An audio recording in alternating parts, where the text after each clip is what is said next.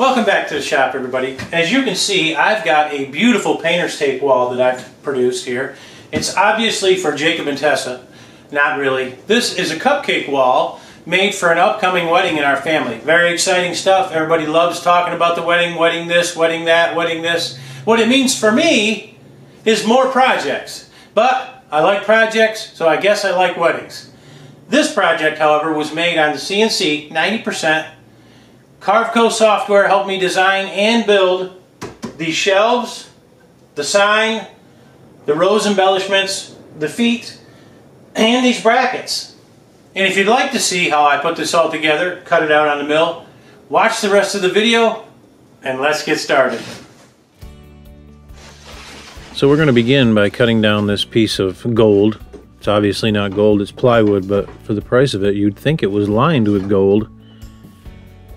Them big box stores are proud of these pieces of plywood. They got a hefty price on them. Here we'll use my homemade track saw. Works very well.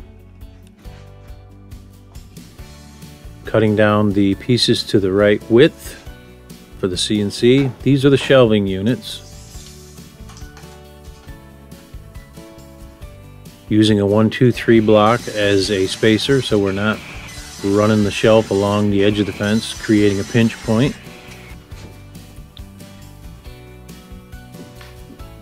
Three shelves. Crosshair in the center for the origin.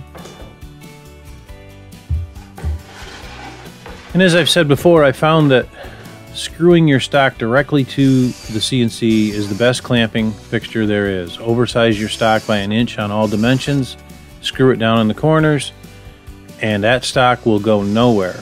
Yes, you'll have to surface and replace your wasteboard more often, but I think the finished project or the finished product on your projects is more important than that wasteboard.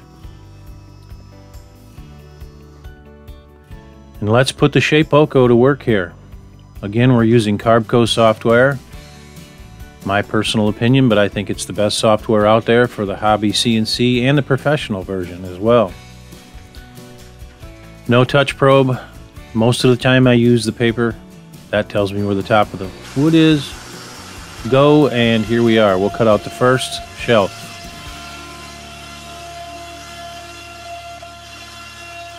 A lot of times I'll do these designs just out of my head. I'll manipulate the software until it gives me what I like, and then we cut the pieces out.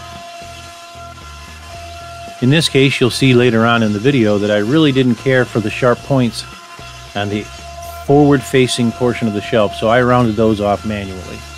But that's later on in the video. There's one. 4 tabs, and we'll take him over to the bandsaw and whack those tabs off quick. Nothing to it, easy peasy, lemon squeezy. Now I made a mark right there so I could reposition the next piece without having to re-zero the machine. Simply put it in place, push go, start the router, and it cuts number 2. Right here I've got a helper that I'm messing with. The camera angle wasn't very good. I was hoping you could see what he was doing. He was between my legs forcing attention. Mr. Atlas does that from time to time when I'm standing in front of him. Alright, time to put the Rikon to work. We'll make quick work of these tabs, and bing bang boom, we have ourselves the first shelf. Nothing to it. Second verse, same as the first, except for I was too close to that pole and I couldn't hardly cut the corner off, or cut the tab off. So we got through it. Sanding all sides, removing the tabs until the bottom edge is flat, like so. Flipping it around, and then we'll go into high-speed sanding here. I wish all sanding was that fast, but we all know it's not.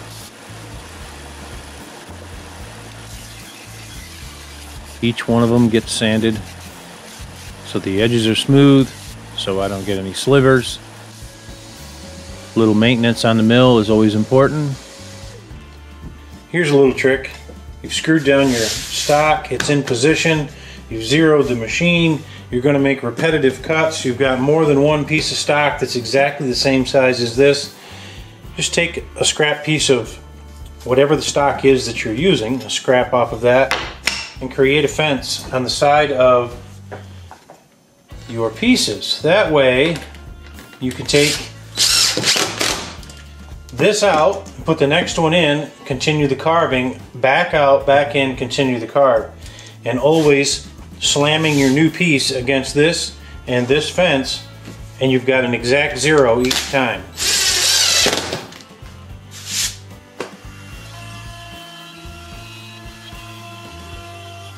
Now here we're cutting out the shelf supports. I did 4 on each one of these pieces of stock. That was the reason for putting the extra fence in, so that I could take this out and put the next one back in. And re-zeroing takes time, so if you do a little extra step here, it makes it a lot faster for production work.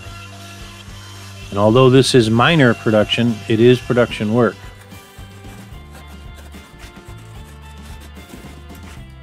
And I thought if I used the cutoff from the shelf, I could create the same taper around the top of the backer board. So that's what I'm doing here. I could have cut this out with a CNC. It was just quicker to do it here. And I like to play with all my tools. So I used my dad's jigsaw there. And we're going to use a flush trim bit on my router to clean up the edge. Making your adjustments with the router unplugged. Safety first. Safety third, as Mike Rowe would say. Then we plug the router in and we start using it. That new base that I've created with those 2 handles is outstanding. If you don't have one of those, I highly recommend you make yourself one. It's a lot more stable. You have a lot more control on the router when you're hand working it. Finishing up the last edge here, I adjusted the clamps so that the template did not move.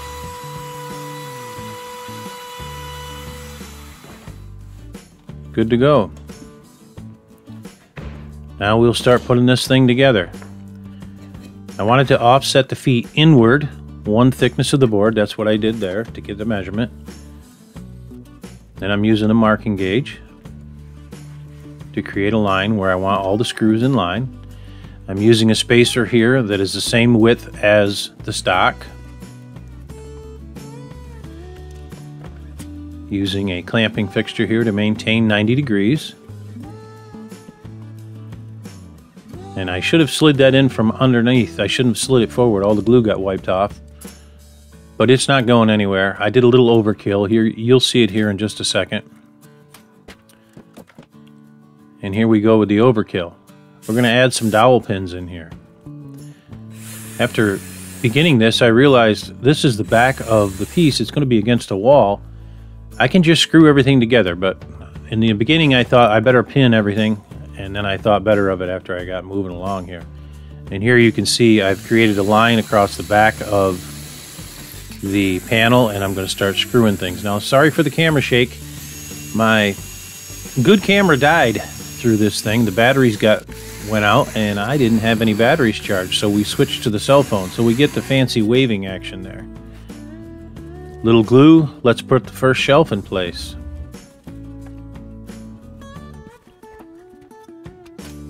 I pinned the first one to hold it still, and then I thought better of that. I didn't like the nail head sticking out, so I got rid of that idea. And we mark each shelf out. And we then glued and clamped them together with screws behind so that I didn't have to put any nails in the surface of the shelves.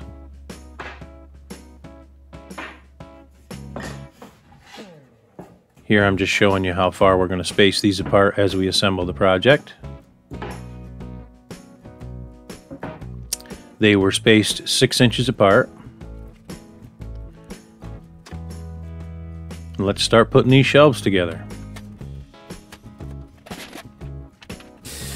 I drove 1 pin in to hold them in place while I was drilling the holes, the pilot holes, and putting the screws in. And here I show you where I'm clamping instead of putting pins in the top of the shelves. One screw in the back of the support bracket, some glue, screw it in to hold it in place, remove the spacer, and put a clamp on the bottom side of the shelf bracket to pinch the shelf to the bracket, like so. It's not going anywhere. Here you'll see something that I don't do very often. I'm using the touch probe on the corner.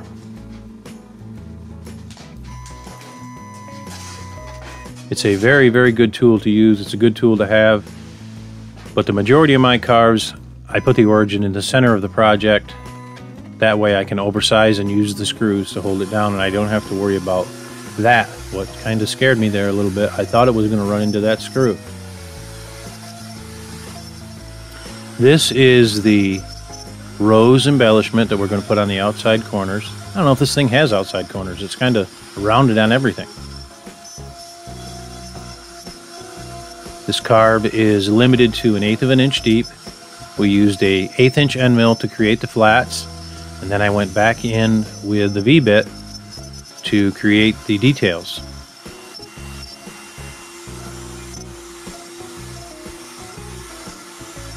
That thing can be mesmerizing when you're watching it. You can stand there and watch it for quite some time and realize, you know what, you could be doing something else in the shop while that CNC is running. I created an outside path, tooling path, to cut it off.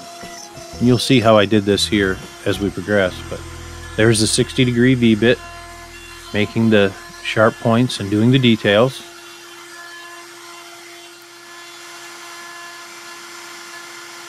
It's incredible how intricate this machine can run onto these little projects that I create from day to day.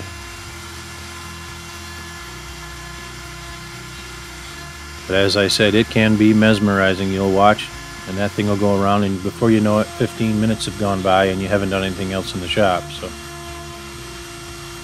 and I'm really enjoying that Pawn CNC dust boot.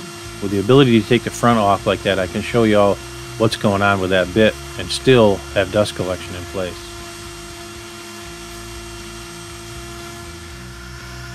Here's another view from the top, and we are done.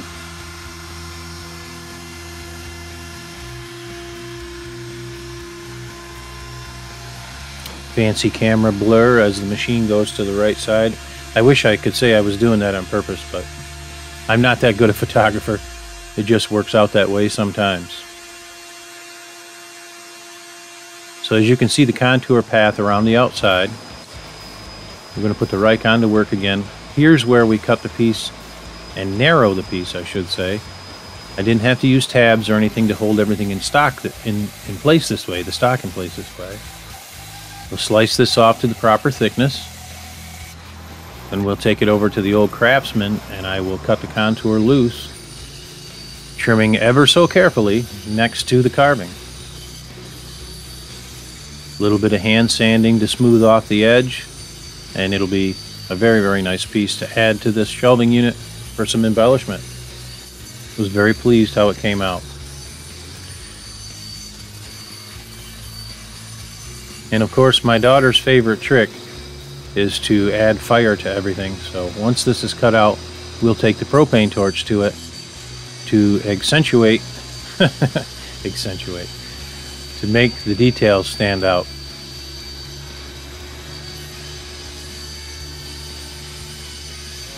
This is real time here. I wanted to show you how slow and careful you have to go when you're doing this. You obviously don't want to wreck your project. And the old eyes weren't working so good, so we added some light.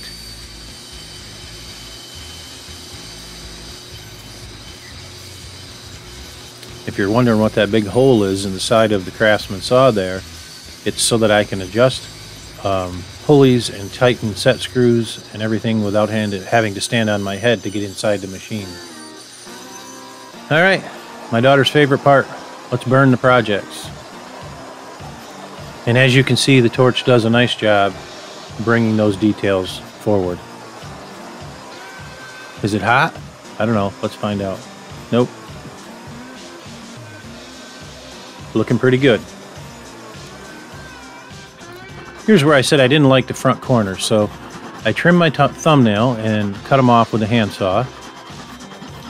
And what I had done was taken a large washer and created the profile that I was going against, not cutting on the line with the handsaw, and then smoothing them off with a little belt sander. I think it gives it a much better, much more finished look with those rounded. And I don't want anybody reaching for a cupcake and getting stabbed in the hand.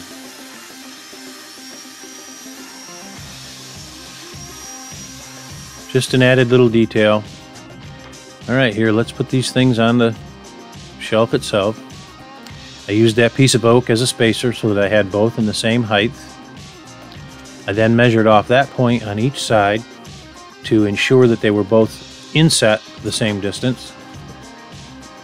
Then I needed the angle to be correct, so I used a bevel gauge and confirmed that the angle was correct on both sides. The first one was screwed in place, so it wasn't moving. So I had to match the first one on the second one. Drilling very carefully from the back side so that I don't come flying through the front of the carve. We use some 3/4 inch pan head screws to secure it in place. And just like that, it's fancy.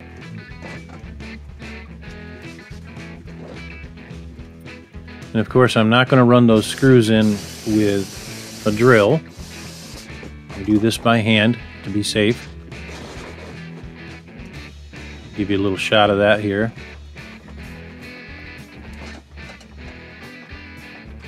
Backing them out and forcing them back in. I wanted to push the carving off of the surface of the shelf because I didn't penetrate very far into the back of that thing for fear of going out through the front. Now here we have a great mistake. And by mistake, I say this was supposed to be the practice piece. But after I had finished carving it, I really liked the way the offset white or off-white looked with the letters carved into it. So this piece became the piece that we used for the sign. This is actually one of the cutoffs from the shelves. And because of that, I had to change the outside corner profile. I ovaled it, as you saw in the beginning of the video, so that it looks good on the wall. It's amazing what you can do with those V-bits. They do make things look awfully pretty. And here you see what I'm talking about with rounding the corner. I magically cut the corner off with a protractor. Rounding the corners, back to the Craftsman, some sanding, and it's good to go. Now, I didn't turn the camera on when I put this thing on the wall, but I did it exactly the same as the roses. As always, I hope you got something out of this video. I hope you enjoyed it. Please like and subscribe if you haven't done so already.